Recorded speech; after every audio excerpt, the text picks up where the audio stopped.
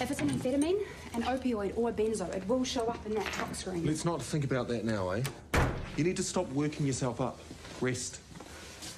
Yeah, but you believe me, right? About Pioneer. I want to believe you. Look, she drugged me. I know that she's a doctor, and it sounds crazy, but it's what she is. Crazy? Yes. This is a huge accusation. I know.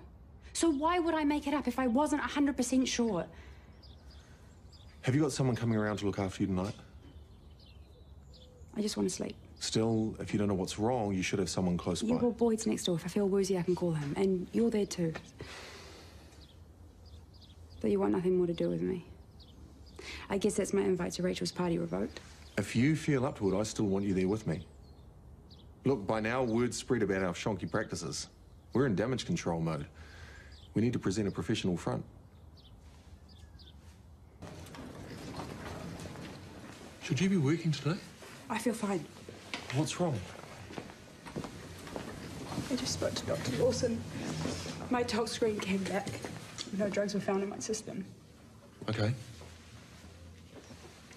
I have no proof. Pioneer's gonna get away with it again, and there is nothing that I can do. Listen, just because nothing appeared on the tox screen, it doesn't mean you weren't drugged. It just means we didn't know what to test for. So you believe me that Pioneer drugged me? I believe you were drugged. But regardless of whether or not it was Pioneer, you're clearly quite affected by how she's treating you. Do you think I'm going to let my blondie feel victimised? No way in hell. Oh, excuse me, Rachel. Sorry. Wait, I know this one. Leanne? Very funny. Can I help you, Doctor? I'm just spreading the joy. Well, go and spread it somewhere else. Thank you. Will we be seeing you at the cocktail party later? No. As an underling, I'm not invited. But I'm sure you'll have a fabulous time with all the beautiful people. You should gate crash. No, I'm looking forward to a relaxed night in. Yes? For Leanne Miller? Oh. Oh, that's me. Thank you. Well, no prizes for guessing who they're from. Oh. International man of mystery, Mr. Black. Oh, and that divine. Now, you don't have to tell me what's in that X-rated note, but...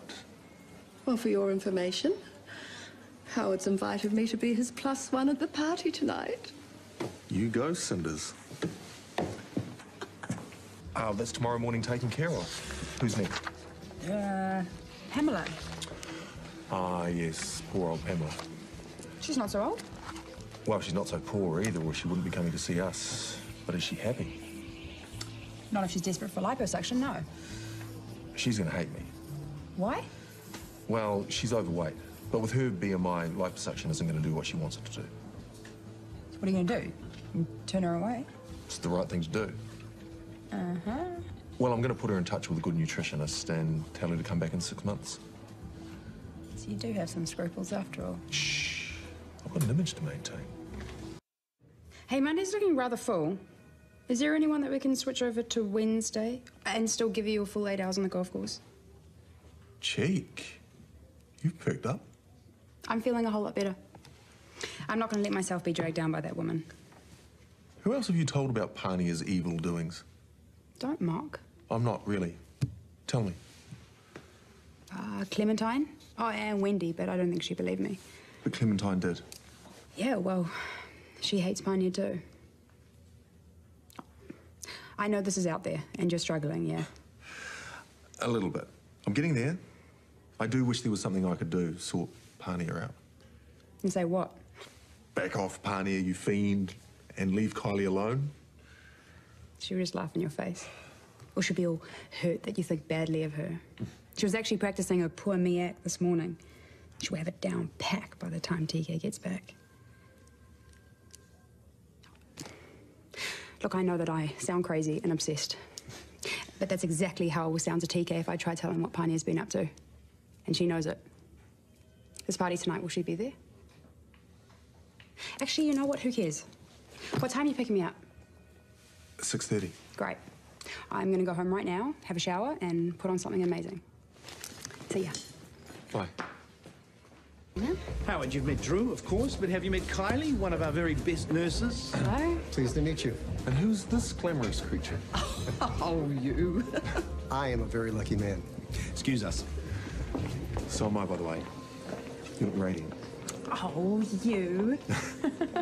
Every time I look at you two, I wonder, why are you here? Why aren't you walking the red carpet at some Hollywood premiere? You make the rest of us look shabby. Oh, as if. Well, Drew's our new poster boy, isn't he? Literally, if I have my way, there'll be banners on the main street, ads everywhere. Well, I'm up for it. How about you? Me? Of course you. What's Kim without Barbie? Not quite what I had in mind. Why not? Plastic surgery, plastic people. Excuse me? Well, don't take it personally, but let's be honest. It's all about looks in your department, isn't it?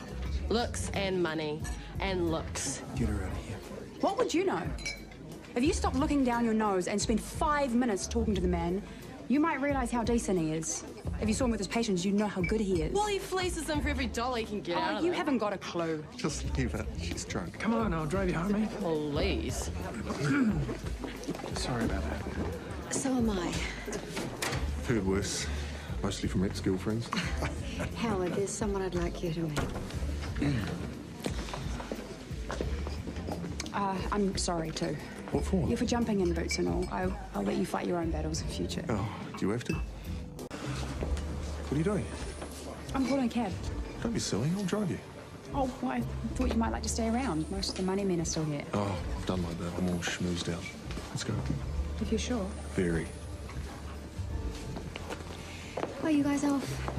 Thank you for a very entertaining evening. Yeah, thank you. It was great. It had its moments. I really don't know what's got into Victoria. Alcohol. Thank you for being so It understanding. was nothing. No. Night. See ya. I don't think... You know, when I was a little girl, I always wished that I could go to a girls-only private school instead of poxy old Geraldine High. I think it was all those schoolgirl annuals my grandmother handed down to me, you know, girl-solving mysteries, that sort of thing. I've actually got a lot to answer for. Anyway, now I realise how lucky I was. Had I gone to a private school, I might have ended up like Victoria. You could have been best friends forever. That is a parallel universe I do not want to think about. I should go. Thank you again for tonight. Yeah, it was fun. It really was. Sorry to kick you out, but I'm good on my feet. I will see you in the morning. Morning. It is the morning. Go on. Good night. Night. TK, hi. What's going on? Who the hell are you? TK Samuels, Drew McCaskill. Pleased to meet you, TK. How get the money? Hello, sweetheart. Run upstairs. I'll come see you in a minute, okay? Drew's head of plastic surgery at the hospital. I work there now. What's he doing here? He's our new neighbour. He just dropped me off after the party that Rachel held for investors. Sober driver. Well, he's done his job. He can go now. I enjoyed your company. Good night.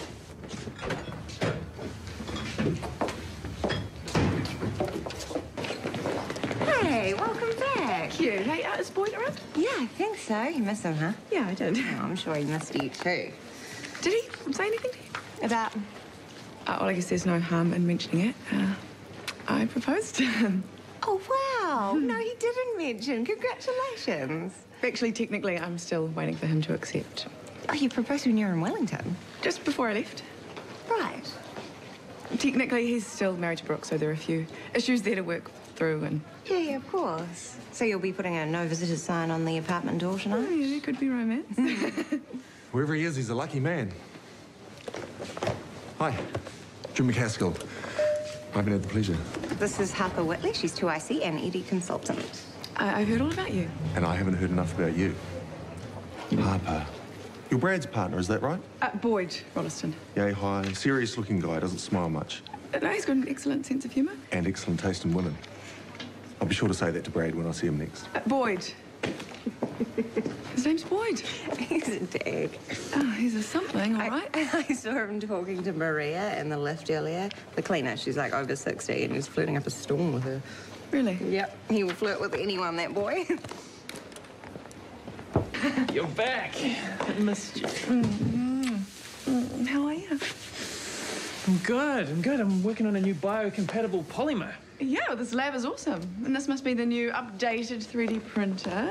Yes, it's much more portable. Hey, how was Wellington? How was the management course? Wellington was great. The course was boring as. So, there is a small question waiting for a big answer. Will you marry me? You know I can't. Not yet. I can't divorce Brock for another year. Yes, I know that. But do you want to marry me? You sure it's what you want? It's a bit retro, isn't it? Marriage and Mrs. Harper, Rolleston. No, I like it. Still, I rushed into things with Brock, and I don't want to be rushed again. No, I'm not rushing you. I'm just asking you if you want to get married. How about you at least meet my mother first? Sure. Yeah, she texted to say that she was passing through today, so she had a chance to meet. Great. Great is not the first word I'd use to describe meeting my mother. How would you describe it? Kind of like meeting royalty. You don't really know what's going on. Everything reflects the Shortland Street brand. Trust me, I'm paying some guys a ton to get this stuff right. Speaking of which, I need a budget to work off. How much did you have in mind? Those are the projected costs for a 3-month campaign. You're kidding. You get what you pay for. Have you watched many of my videos? No. Why would I do that? To get to know me better? I'm guessing you're a what you see is what you get kind of guy. Back to the numbers. This is too much. It is promoting Shortland Street's surgical tourism program less than it promotes Drew McCaskill. He is the smiling face of the program. He has to have some representation. 12 videos in staged airbrush locations with equally staged models. So you did watch them? Yeah, one for about 10 seconds. Excellent. I'd appreciate feedback if you've got time for coffee later. Bottom line here is we need to spend to make money. That estimate should get us reach through the whole Asia-Pacific region. There is no way that we can justify this amount. There wouldn't be if we didn't know the projected revenue. Let's do it. What? But keep a tight rein on it. We're still a public hospital, and I have to justify this to the tightwads on the board. No problem. It was an ambit claim. I can do it for about 2/3 that figure. Then I'll approve you 1/3 maximum. Good negotiating with you, Ms. McKenna.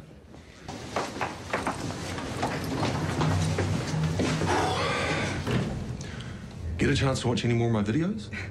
Why would I want to put myself through that? Well, the one on rhinoplasty was shot on location up the coast. I'll get my shirt off. Please, I'm about to have dinner.